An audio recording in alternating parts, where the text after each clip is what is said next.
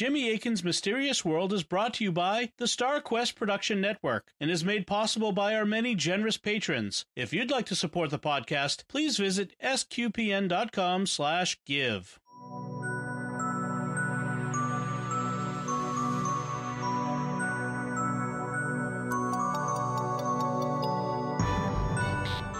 You're listening to episode 82 of Jimmy Akin's Mysterious World, where we look at mysteries from the twin perspectives of faith and reason. In this episode, we're answering weird questions again. I'm Dom Bettinelli, and joining me today is Jimmy Akin. Hi, Jimmy. Howdy, Dom. Since this is a fifth Friday of the month, we're going to be doing our regular Fifth Friday Weird Questions based on a Catholic Answers live show. This time, we're going to be talking about teleporting the Eucharist, parallel universes, ghosts haunting places, whether space colonists like on Mars would get resurrected with everybody else at the resurrection of the dead, whether angels can appear as dogs and cats, and other interesting and weird questions. Excellent. All right, folks. Well, hope you enjoy the show, and we'll be back right after it ends. Hello, and welcome to Catholic Answers Live. It's Friday, so let's have a little bit of fun to go with our apologetics today. This hour, Jimmy Akin, who it has been at least 22, 23 hours since he's been in front of this microphone. We're going to do weird questions with Jimmy Akin. I always enjoy weird questions with Jimmy Akin, Jimmy, because you always come for that. We never get another apologist to do it. That has not happened yet. No. Well, happy to be able to oblige. It would probably be an unsuccessful show, Weird Questions with Jimmy Akin, if there were no Jimmy Akin here. Well, it would certainly be different. Yeah, well, yeah. I guess so. I guess that's a generous way to think about it. 888-318-7884 is our number, but most of the questions we're going to do are from the internet. So we get a lot of interesting, and I don't want to say that they're all weird, but as a general rule, the total effect of these calls today is these are just weird questions. And so it's fun to do them with Jimmy. And but before we do the weird questions, Jimmy, we have a question that I don't know if it even qualifies as a weird question, but it's a good question. So I wanted to get to it. Okay. I'm interested to hear the answer. Hello, Jimmy. Hello. In the Swedish New Testament, we name Lucas for Luke, Matthias for Matthew, Marcus for John, and Marcus for Mark, and Johannes for John. But I am curious what their real original name is in their own language, which I am so excited to hear, because that's a great question, and I've never thought of it. Okay. Regards from a soon-to-be Catholic woman in Sweden, and she also really likes you because you explain everything in such an easy way. Oh, that's very kind. So, and what's her name? I'm missing it. Is it Annika? I missed it. Sorry. Annika, thank you very much for that question from Sweden for Jimmy Akin. So how do we pronounce the names of the evangelists? So it's a little tricky. One of the reasons is because we don't have audio recordings of people speaking back then. Yeah. And so we can only reconstruct how things were pronounced from what they wrote down. Yeah. And they didn't have the International Phonetic Alphabet at the time. So that means they were so backwards. Well, no recording. Yeah. So as a result, all of our knowledge of how to pronounce these ancient languages is somewhat iffy, and partly that's also because the people had different accents. They might be speaking the same language, but pronounce it a little differently. That's why Peter gets fingered as a Galilean when he's in the court of Caiaphas. Because he's got that accent. That Galilean accent. So they would have pronounced him a little differently from one region to another. Also, there are different variations of a lot of these names. But what I can tell you, I'll tell you the Greek first, and then we'll do the Aramaic. Okay. So in Greek, Matthew's name is Matthias. Matthias, okay. Mark's name is Markos. Okay. Luke's name is Lukas. All right. And John's name is Johannes. I have to say, those are closer to the Swedish than to English. To English, yeah. She's pretty close, Annika. In Aramaic, they're a little bit different. Matthew is either Mattei or Mathei. Okay. Mark is Markos. and you're pronouncing the Q towards the back of your mouth there, not the K towards the front. And that's in Aramaic. Okay. In Aramaic, Lucas, it also has that Q sound in the back of the throat, so it's like Luca. Oh. And then John in Aramaic is at least in the Pshita Aramaic version of the New Testament, it's Yohanan. Yohanan, okay. Yeah. One also thing we ought to mention is, so Mark, his Jewish name is also John, but he's called by the Latin name Marcus, except they say it in Greek because they're Greek speakers, so they say Marcos instead of Marcus. I gotcha. But his name in Latin would have been Marcus.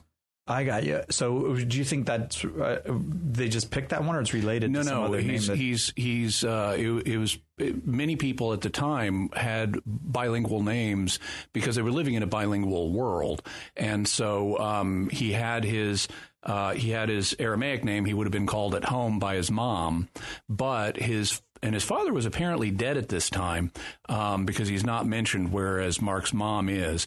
But his father presumably was a Roman citizen, which would be why he then had a Latin name. Because typically, if you became a Roman citizen, or if one of your ancestors became a Roman citizen, they would take a Latin name at that point, which is why Paul has the Latin name Paulus.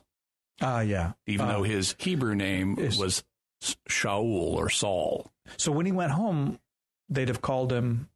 They probably would have called him. I mean, it's going to depend. Yeah. I mean, even Sting's mom calls him Sting these days. She does. She does. Yeah. My mom would not do that. Yeah. I don't think she'd put up with that. But usually you'd be called by your native language name at home, and then you'd be called by another language name when dealing with people who spoke that language. So it's not quite the hard and fast kind of image we might get sometimes where Paul changed his name. Saul changed his name to Paul. No, Saul did not. It's not a Simon to Peter thing. In his case, he just had both names. Right. And presumably the name Paul was one he inherited from his father or grandfather, who was the first one to become a Roman citizen and take that name. Gotcha. Okay, so I think the obvious question here, well, maybe it's not obvious, but it strikes me, I would like to know the name of Jesus in those various. So in Greek, Jesus is Jesus. Oh, that's really close. Yeah, only notice it's not Jesus. Every time I teach Greek to American speakers, I have to warn them because Jesus. Right. Yeah. In English, when we have an S between two vowels, so it's an intervocalic S, right. We tend to pronounce it as Z, which is why we say Jesus in English, but it's not, that rule does not apply to other languages. So in Greek, it's Jesus. Got it. Then in Aramaic, Jesus' name comes out a number of different ways, depending on the type of Aramaic you're speaking. Oh. When I took Aramaic, we were taught to, now I had it in my head a second ago and I'm blanking for a second. But Ishoah. Ishoah. Yeah. With a vocal constriction and activation of the vocal cords at the end. So Ishoah. But it comes out differently. Isa, things like that. In our chapel, we have a Divine Mercy portrait, and then the Jesus I Trust in You is in Latin. And there it's Jesu. How would that have been Jesu. Yeah. Jimmy Akin is our guest. Jimmy is the author of many things, including A Daily Defense, 365 Days plus one to Becoming a Better Apologist, and Teaching with Authority, How to Cut Through Doctrinal Confusion and Understand What the Church Really Says. Most of our questions, all of our questions come to us electronically. Today. That's why we know they're weird. Because we pre-screened them. Oh, yeah. We have to screen them for adequate weirdness. I have this real weird question. Where is purgatory in the Bible? Did Jesus have brothers? That wouldn't be weird enough. Right. So we go for the real weird one. So can I go to James from Facebook then? James writes this, Jimmy. If teleportation is ever invented, then would a teleported Eucharist still be the body of Christ? Whoa. The answer is going to depend on the type of teleportation that you're using.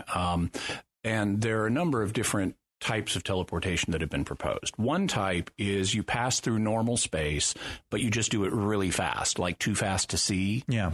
And as long as the Eucharist isn't injured in that process, it's just moving through normal space just really fast. Yeah. And so it would continue to have the appearances of bread and wine, and so it would continue to have the real presence. Okay. There are other forms of what we might call non-destructive teleportation that have been proposed, like maybe you don't go through normal space. Maybe you go through like a wormhole or something, or another dimension that maps onto ours in a non-one-to-one way. Yeah. So you're traveling a short distance in this other dimension, and you're not transversing the corresponding space in our dimension. So you like disappear from one spot and appear in another. And as long as, again, the Eucharist is not destroyed in the process of doing that, it's going to retain the real presence. Then there are what you could call destructive forms of teleportation. And the classic one is the one you see on Star Trek. Yeah. Now, actually, in some episodes of Star Trek, they kind of fudge about, is this really doing what they say or not? But if you decomposed the Eucharist into its subatomic particles, the subatomic particles that are there in the accidents, then it would cease to have the appearances of bread and wine. And so the real presence would cease at that point. Right. And even if you then reconstituted those fields and particles so that they looked identical on the other end of the process, right, it wouldn't be the real presence anymore, because the real presence had ceased and you didn't reconsecrate them to bring it back. I would not get in that teleporter. Mm-hmm. Yeah, well, it's basically a murder machine. That strikes me as just killing me and making a new me, sort of. Well, it is, which is a real problem, which is why they fudge it in some episodes of Star Trek. Yeah. Right. And that's similar, even though that one's more science fiction at this point. We do have something similar today known as quantum teleportation, where it's possible to, quote unquote, teleport subatomic particles or even like atoms and stuff from one place to another. But really, it's another form of destructive teleportation, because what they're doing is they're transferring on the quantum level, they're transferring the information that applies to one set of particles in one place and sort of jumping that information at light speed to another set of particles that then conform to it. Right. And so it's going to end up with the same effect. That strikes me as a potential one for a very, very long distance instantaneous communication. If you could. Well, it's still light speed limited. So it's not going to be any faster than radio waves. Oh, I see what you're saying. Yeah. Yeah. But, maybe one day we'll build an Ansible and we'll have the ability to do faster than light communication. I don't know what an Ansible is. It's a device that allows faster than light communication. Oh, I like it. Jimmy is the host, the creator of Jimmy Akin's Mysterious World as well. I don't have that kind of power. That requires. I didn't say you were the creator ex nihilo. Okay, good. But you are. But you certainly use the materials God already had created. Yeah. Well, I'm dependent on him. I've noticed that about you. You seem like your entire being is dependent on him to exist moment to moment. Very much so. Yeah. The thing is, you're aware of it. Mm-hmm. I don't know that everyone's aware of that dependence. Yeah, true. So moving on with our weird questions, Jimmy, Keith says this: all kidding aside, is there a parallel universe? And I just want to say, Keith, you don't have to start a question like that for Jimmy Akin with all kidding aside. He's going to take that question seriously. I try to take every question seriously. Is there a parallel universe? So it depends on what you mean by that. And actually, it's funny you mentioned Jimmy Akin's Mysterious World, one of my other podcasts, because just today's episode of Jimmy Akin's Mysterious World is about parallel worlds. It's just came out today? Just came out today. It's on the mystery of the multiverse. Okay. And you can just type in Jimmy Akin Mysterious World. You can also look on YouTube. We've got a version of it there. You can go to sqpn.com, however you find it. Yeah. We, in terms of science, we don't know if there are parallel worlds or not. It is possible, and many scientists think it's probable. Some are even convinced of it, but we really don't have scientific evidence at this point. There's no way we can directly detect other worlds. And so consequently, it remains a matter of philosophical speculation from a scientific point of view, not something we've been able to scientifically prove. From a religious perspective, though, we have a little bit more information because God has revealed to us that there is an invisible spiritual world which is inhabited, for example, by angels. It obeys different laws than the ones that that apply down here, which is why angels can do supernatural things, miracles and stuff. And so it would seem that depending on how you want to define your terms, you could say that heaven is a parallel world. Yeah. So you could say we have at least a two-universe multiverse, depending on how you want to define your terms. Now, if you define universe to just mean everything that exists, well, then we're not going to have a multiverse because everything that exists is going to include both heaven and earth. But that doesn't change the fact that within the set of everything that exists, there are these two very different realms. Right. The question is just what label do you want to put on those realms? Are they worlds? Are they universes? Whatever. Yeah. But it does seem that the invisible world is real and that it is different than our world, which is why it's invisible. Duh. Because ours is visible. Yeah. Now, you'll notice I mentioned heaven in that regard. I didn't mention purgatory and hell. The reason is purgatory and hell could just be states within the invisible world. Oh. So it's kind of like here in the material world, we have, different planets and different regions of planets like North America versus South America. And it could be that purgatory and hell, since they're inhabited by the same kind of beings, angels and departed human souls, they could all be part of one overall realm. Yeah. And so they could be regions within that spiritual realm, or they could be separate realms. They also they might not be like geographical regions, but spiritual conditions within that spiritual realm. So, for example, in Spe Salvi, his encyclical, Pope Benedict XVI proposed, but did not require as a matter of doctrine, the idea that the fire of purgatory is an encounter with the fiery love of Jesus Christ. Yeah. And so in that case, purgatory would be like a spiritual condition in the afterlife rather than a location in the afterlife.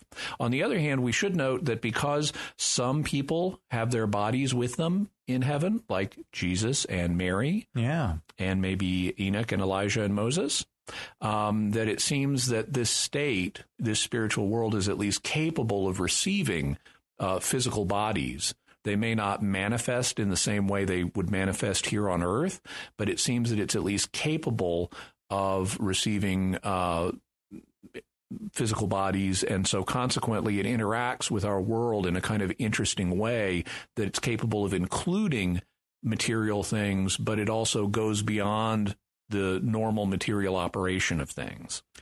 I hope that was satisfying. Keith, appreciate that question. Are there any, I hate to keep adding to people's questions, but this just occurs to me. Are there any, theories of parallel universes that you would say that, no, that can't be, that's incompatible with the faith? Have you heard any of those? Or? Not in principle. Okay. But I mean, there are certain, say, imagine a world where God does not bring good out of evil. Oh, yeah. Okay. Well, that's not going to exist because that's incompatible with God's nature. It might not be physically impossible, but God's not going to create that kind of world. Right. Yeah. Got it. Oh, by the way, one other thing regarding the spiritual realm, we do have some indication that there may be more than one heaven. You've heard the expression seventh heaven. That actually goes back to very ancient Jewish and Christian literature.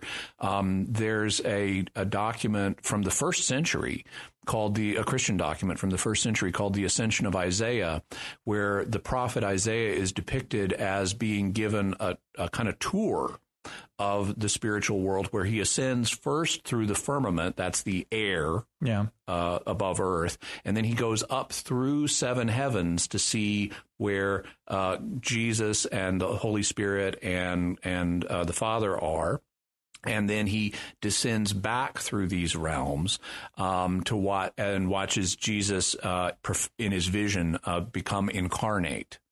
And so we don't have a biblical reference to the seventh heaven, but we do have St. Paul referring in 2 Corinthians to being caught up to the third heaven. Right. So what he means by that, it doesn't have to mean that there's three layers to heaven in the afterlife. Some people have proposed that, well, maybe the first heaven is the air, the atmosphere. The second heaven is the realm of the stars, and the third heaven is the realm of the angels. Yeah. In which case, we have two of the heavens being physical and only one spiritual.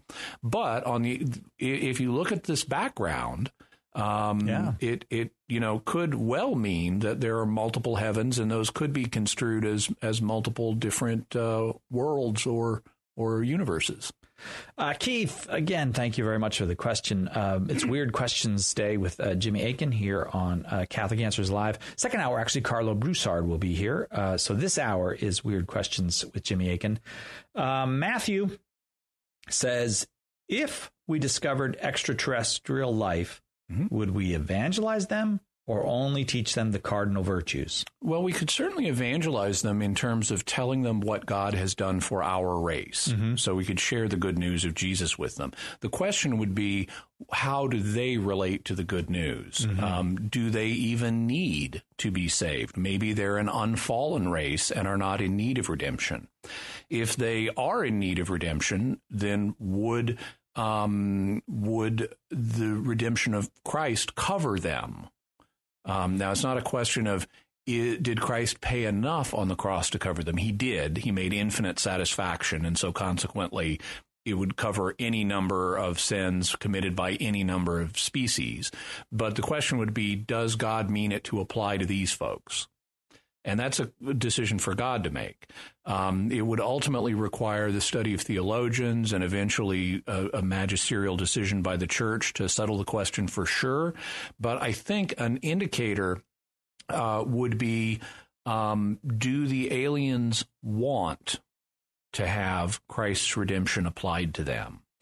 If they do, the presumptive answer would be that it can be. This is related to the situation of the angels, because the angels who fell are not redeemed. But the reason for that, they're not able to be saved. But the reason for that is they don't want to be. Okay. One of the things that the Catechism of the Catholic Church points out is that God's mercy is not limited. The reason the angels who are fallen don't get saved is not because Jesus' sacrifice is inadequate to cover them, but because they don't want it. Okay. And so if the aliens are fallen and say, "Oh, we don't want to be saved," well, then they're in the same category as the angels. But if they say, "Oh, yeah, we want to be saved, we want to be saved through Jesus," then the presumption would be they can be. Yeah. Now, it's also possible, though, that they could have been saved through other means, because God might have a special, different way for them to be saved. Yeah. Maybe involving an incarnation on their planet. All right. Okay. So ultimately, or at its base, then, sharing the good news or evangelizing is a matter of telling the story of what happened to us. Yeah. And then people can do what they... And if God has had dealings with them, that they could evangelize us, tell us what God did with them. But it wouldn't mean we need to be saved their way, because God's already shown us the way that we need to be saved. Maybe they saw Elijah going by on his way. Maybe. To his... Maybe they left a place for him in case he comes back. Or no, was it Elijah or Isaiah that you said? Isaiah? No, Elijah. Oh, Elijah, yeah. Well, Isaiah had the visionary ascent. That's the one that, right. Yeah, we saw that guy. He came by here. Weird Questions with Jimmy Akin today. So we'll take calls, I guess, but for the most part, we're going to depend on the internet ones because we know that they are genuinely weird. Jimmy, let me give you another one here. Jeremy asks, what is the church's stance on ghosts, specters, and hauntings? Can a soul that's departed this life stick around to, quote, haunt things that or can these be interpreted as demons trying to trick us? Well, the church doesn't have a stand on ghostly phenomena like hauntings. It does have a stand on ghosts.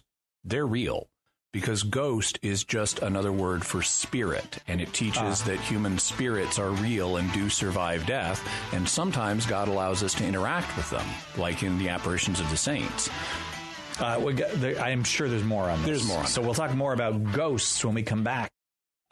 So we were doing ghosts. Oh, we were doing ghosts. Yeah, right. So English is a language that has this weird double vocabulary that's partly Latin in origin and partly German in origin. Right. And so we tend to have two words for almost everything. That's why we have pigs and swine, and dogs and hounds, and cats and felines. And it's also why we have ghosts and spirits, because the German word Geist, ghost, is the same as means the same thing as the Latin word spiritus, or spirit. And so consequently, since we have spirits, both in the forms of angels and human spirits, we have ghosts. And sometimes God lets us interact with them. In terms of hauntings, now a lot of people, when they think they're being haunted, a lot of times there's a natural explanation. Yeah. Sometimes it could be a demon messing with them, but it's not impossible that God would allow either a saint or a soul in purgatory to manifest in some way to a person on earth, including in ways that could be mysterious. And actually, there's a tradition down through the centuries where Catholics have reported exactly this, and it's been taken seriously. So it's not to be dismissed. If you want to learn more about that, check out the very first episode of Jimmy Akin's Mysterious World, which is all about ghosts. All right. Thank you very much for that question. Who was that? It's Jeremy. And this one's from Susan. How can we square scientific discoveries of hominids, human-like beings, and their development with the Adam and Eve story? So so it's an evolution Adam and Eve story, and we know that there are hominids other than ourselves, hominids even other than Neanderthals, all kinds. Yeah. So how do we square that with the Adam and Eve story? Well, there are multiple ways of doing it. One way is by saying, okay, you had these early populations of hominids that God was guiding, their evolution, and they would have had souls, because every living thing has a soul. The soul is the life principle of the body. If you don't have a soul, you're dead. As James says in James chapter 2, the body without the spirit is dead.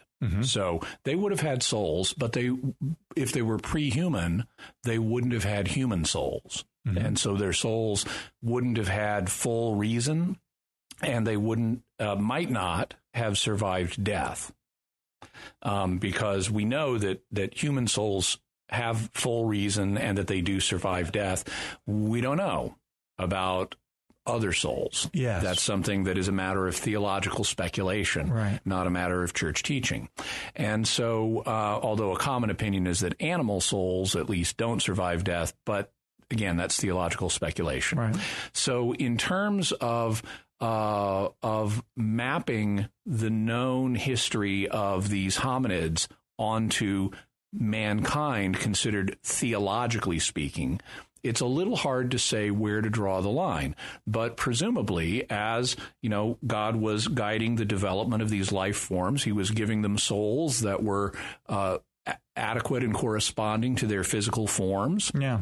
And so those souls would have been different at different times, just like, the soul, even though lions and tigers are both, cats, the lion soul is not going to be the same as a tiger soul. Right. And so as these hominids developed, God would have given them souls appropriate to their bodies.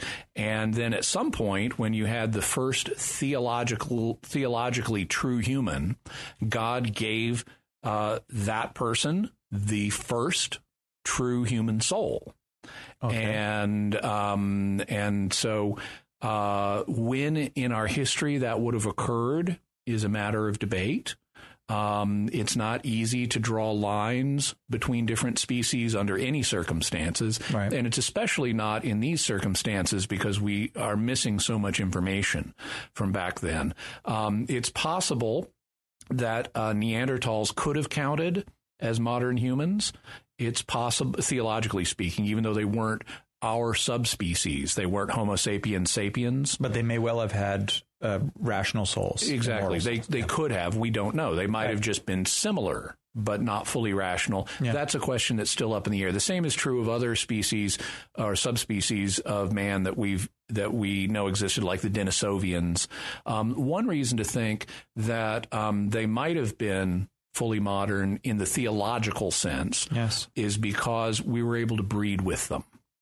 We know that humans, based on looking at the human genome, we know that humans bred both with Neanderthals and with Denisovians and with a recently discovered Neanderthal-Denisovian hybrid subspecies. Really? Yeah. The computer found that. We had an AI doing deep pattern searching in the human genome and discovered, guess what?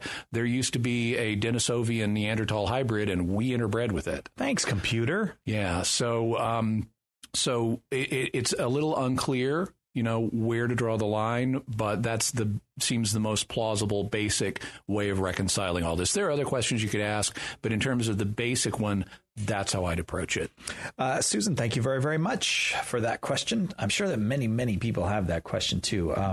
Fabian asks, will those who have died and been buried on Mars miss out on the final resurrection? No. If we have people buried on Mars at the time the resurrection occurs, they will get to participate too. The resurrection of the dead and the judgment of all the human dead is something that's a teaching of the faith. And so if you're a human and you're dead, then when Jesus comes back to judge the world, you're going to participate, and you'll consequently get to experience heaven if you died in God's friendship. And you might not decompose, though, if they bury you on Mars. Well, you might not. Not a lot of microbes there. We don't know. I guess I was. Yeah, don't I assume jumped the gun on that. Also, the water on Mars may be like more acidic than it is here on Earth, and that could also decompose stuff. Got it. But it's usually frozen. Okay, that's good. So you don't have to get back to Earth to die if you go there. That's already pretty clear. Yeah. You know what I mean? You don't have to feel, if you're on Mars and you're feeling sick, don't worry about your immortal soul. Right. You'll still be raised and get to be in heaven if you're... Fabian, I really appreciate you clearing that up. I have doubts about whether I'll ever make it to Mars. Well, there may one day be bishops on Mars. They may have to make ad limina visits back to Earth. Excellent point, Jimmy. Someone should write a book about that. I wish someone would write a book about a bishop making an ad limina visit from Mars. You could even call it ad limina. Yes, it would. But you could find it on Amazon right now. At this very moment. Jimmy, you're all right. I appreciate that. No problem. Michelle asked this, Jimmy. Okay. She says, I was once asked if angels could appear as dogs and cats. Well, I would say yes. Angels can appear, of course, they don't have bodies themselves, but they can appear as if they had human bodies. And so if they can do that, then I don't see why they would be limited to just human bodies. It's not like they have a native shape. So any shape we see them in is an artificial one. And I would assume they could change their shape just like you could change the skin on an avatar. And in fact, in some of the visions that we see recorded in the Bible, they at least have animal parts. Sometimes you'll see like the cherubim will have, a head like an ox or a lion or an eagle, and they have wings. Both them and the seraphim do, and so consequently they're already displaying animal parts. They could go full animal if they wanted. They could go full animal. I like the way. Is that a technical? Theological term? Oh, yeah. Go full animal? Oh, yeah. That's in all the manuals. It's in the Summa, I think. It's in the Summa. Okay. I must have missed that part of the Summa. Heather asks, binaural and isochronic tones. Right. I was having trouble with my eyes for a minute. Okay. It is safe. Is it safe as far as from a spiritual standpoint? Does the church have anything to say on these? I listen to them for sleep. Okay. So we should mention first, because not a lot of people have heard of binaural beats or isochronic tones. Binaural beats are tones that are slightly different than each other, and you play one of them in your right ear and one of them in your left ear, and your brain combines them into a third tone. Isochronic tones are tones that are identical to each other and are put out at a certain frequency rate. So you might have 10 of them a second. That you hear. And there are claims that these are useful for various health things like relaxation or getting to sleep or things like that. Right. The church has no teaching on this. So it's going to be left up to medical science, psychological science to sort out, is there a real therapeutic effect that these have or not? Some people may have an effect that's due to the placebo effect, and that's not to be dismissed. I mean, if you think, hey, this is going to help me relax, well, even if it wouldn't help someone else relax, if you think it's going to help you relax and get to sleep, it may do that. So whether the relaxation and soporific or sleep-inducing effects are intrinsic to these sounds, or whether they're something that you need to have the expectation this is going to do it for me. As long as it works for you, there's not going to be an in principle problem with it morally. And so I would say if it helps you get to sleep, that's fine. Personally, I have Alexa read me audiobooks at night to help my brain from going around in circles. I'm assuming whatever works for Alexa you. Is not a human. No. It's the AI that lives on my nightstand. You have an AI living on your nightstand. Mm-hmm. Okay. I got nothing for you. I thought I was going to have something better, but I got nothing. Heather, thanks for that question. Lauren, what may the existence or non-existence of the Holy Grail mean for the faith? So the Holy Grail, as people will know, is the cup or chalice that Jesus used at the Last Supper. And there have been claims that it was preserved down through history, and some people have even famously gone on quests to find it. There are actually some candidates that have been proposed as the Holy Grail that you could go see today. Whether any of them are real is something that I am skeptical of, although, to be honest, I haven't looked into the data, so I haven't tried to check out the provenance of these artifacts. Okay. I do think it's somewhat unlikely that we would still have the original cup that Christ used after all this time, and given that the urge to treat it as a relic would not have developed immediately. Yeah, I see. So now if someone had it for us today, it would be awesome, and we would immediately preserve it and stuff. Yeah. But but back then it was a cup that Jesus happened to use at Passover. They might have used it at the next Passover for typical Passover wine that wasn't even consecrated. We don't know. But if it did exist, it would be cool. It would be something that that would show a special sign of God's providence and care for future generations, his love for future generations who would have this impulse to treat it as a relic, and it would satisfy that impulse. Yeah. So it would be a nice thing that God could do, but not something he would be obliged to do. One thing to keep it in perspective is every single chalice used at every single Mass holds the precious blood. Yeah. And so it's not like the Holy Grail is unique. The Holy Grail is unique in the sense that it was the first one, right, and that Jesus himself used it, but it's not unique in the sense of it's the only vessel that ever holds the precious blood. That's very, very interesting. Let's go to Paul. I'm just going to try to work through some here. If limbo does exist as the afterlife, as the afterlife for unbaptized infants. Are they aware of their status as being in limbo as opposed to heaven? Yeah. Well, we don't really know. Limbo, number one, may not exist. The idea of limbo for people who may not be aware is that it's a theological speculation to account for where children and others who die without baptism, but who also don't have personal sin. Children who die very young, stuff like that. They've never committed a personal sin because they don't have the reason to do so, the capacity of reason to make that kind of choice. So they shouldn't experience punishment in the afterlife, but they also, without baptism, they don't have the guaranteed way to get God's grace into your soul. Right. So this is a speculation. Now, theologians have also said, well, God's not limited by the sacrament, so he could give his grace to people even without baptism. But if he didn't, and so if there was a limbo where people would go to not experience punishment, but also not have the full glory of being united with God, then they could have they could be in a number of different conditions. One of the speculations, when limbo was a popular idea, was that they would have great natural happiness, just not the supernatural happiness of being fully united with God. They're obviously partially united with God because everything is, or it wouldn't exist. Yeah. Would they be aware that there was a higher level of happiness that they didn't have? They could be, because all of us who aren't the greatest human being ever are going to be aware that there is a higher level of happiness that we could have had.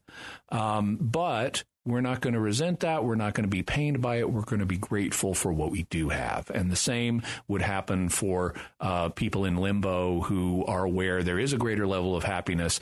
They're just going to be grateful for what they've got. Thank you very much for that, Paul.